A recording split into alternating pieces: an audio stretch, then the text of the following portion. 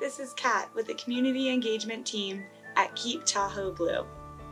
Today, we will be doing an activity to learn more about one way climate change impacts the clarity of Lake Tahoe.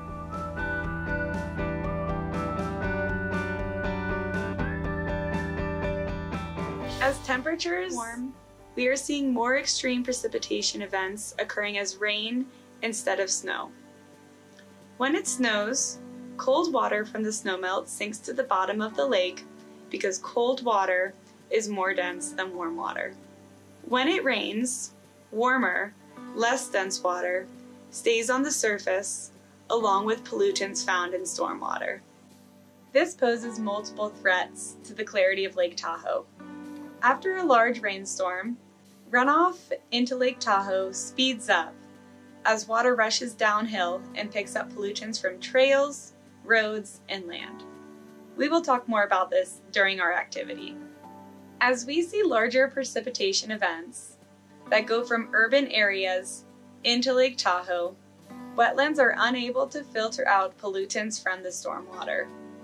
Before we begin our lesson, take a moment to think about what pollutants might be affecting the clarity of Lake Tahoe. Some examples might include eroded soil, litter, and dog waste. What other pollutants can you come up with?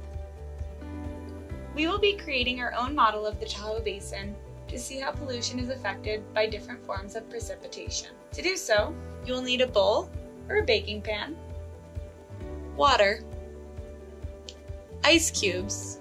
Mine have been blended up to emulate snow better, a timer, something to represent pollutants. I've used different powders I had throughout my house, but food dye or simply dirt from outside would work as well. We also need something to emulate the mountains around Lake Tahoe. I'm using a combination of foil and Play-Doh, but you could use something as simple as duct tape. First, create your mountains. I used aluminum foil as a base and covered them with Play-Doh. Next, we will put pollutants around our mountains. Now, put some ice around the mountains of your model. This will represent snowfall. Next, we will have to wait for our snow to melt, so you can put your model in the sun or use a hairdryer to speed up the process. Be sure to turn on your timer so that you can tell how long this process takes. This is what our snow simulation looks like after all the ice has melted. Take note to what this model looks like. Is the lake water clean or dirty? Is the lake water warm or cold? Are pollutants left on the mountains? Now we will do the simulation once again with rain instead of snow. Now that we've cleaned our model, we will put more pollutants along the mountains. Now, pour some water over your model. This will represent rainfall. Notice the amount of time it took the rainfall to reach your model lake.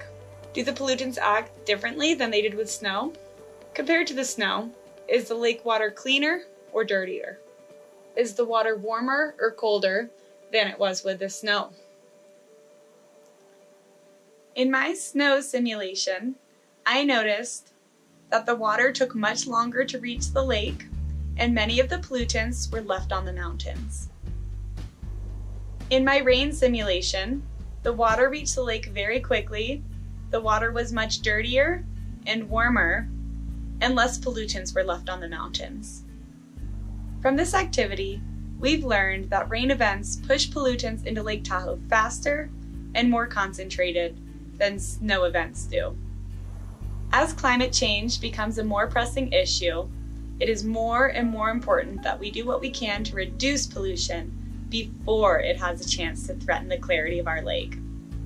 We can do this by choosing to walk, ride our bikes, or carpool, wash our cars only in designated areas, participate in litter cleanups and restoration events, such as Tahoe Forest Stewardship Day, making sure we always pick up after our pet, and avoiding phosphorus-based fertilizers. Thank you for watching and learning. Stay safe and healthy, everyone.